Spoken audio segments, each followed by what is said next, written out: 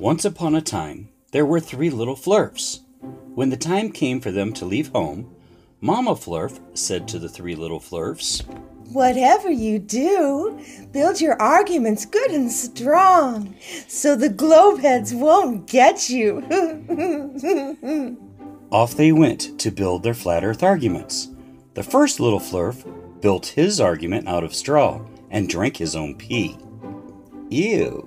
The second little Flerf built his argument out of sticks, which of course is better than straw. His argument was based on simple denial, which can cover all sorts of uncomfortable scientific data.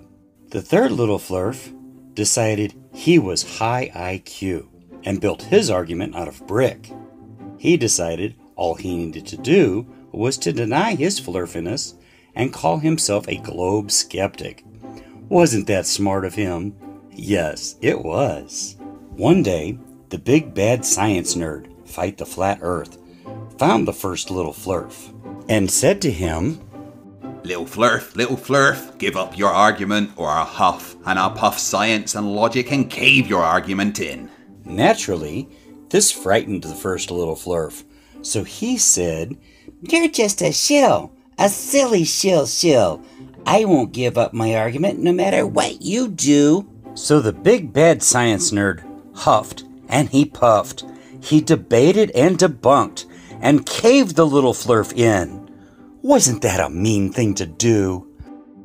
The next day, the big bad Fight the Flat Earth found the second little Flerf and decided to have some fun.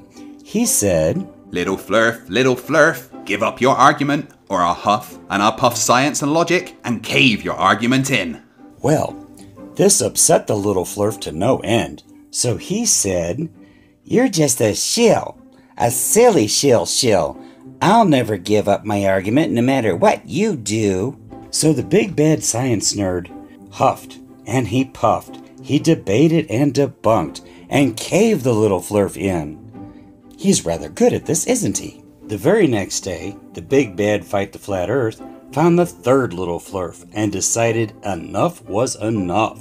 So he cornered the little Flerf and said, Little Flerf, give up your argument or I'll huff and I'll puff science and logic and cave your argument in. Well, the third little Flerf decided he wasn't going to have any of that nonsense. So he said, "What argument? I'm not a Flerf. I'm just a globe skeptic.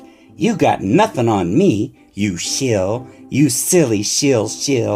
So the big bad science nerd huffed and he puffed. He debated and debunked. But no matter what he did, he couldn't get the Flerf to admit he was a Flerf.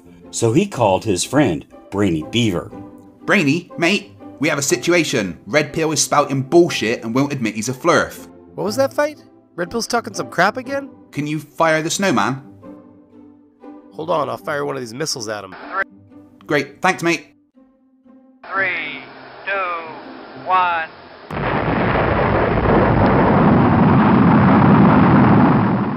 So the big bad Brainy Beaver fired his snowman at the little Flerf, which was made of the most undeniable material known to man, cold, hard logic, which is why they keep it in Canada. They have to keep it frozen.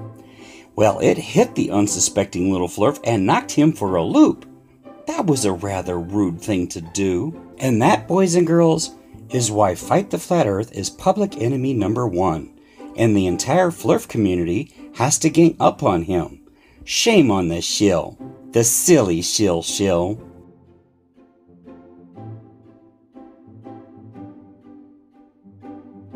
Well, that's it for today's episode of Flerfer Fairy Tales, The 3 Little Flerfs. And a huge thank you and shout out to Fight the Flat Earth and Brainy Beaver, who agreed to do part of this silliness with me. And a big thank you to all the guys like them who helped launch my channel and get it noticed. Thanks a lot, guys.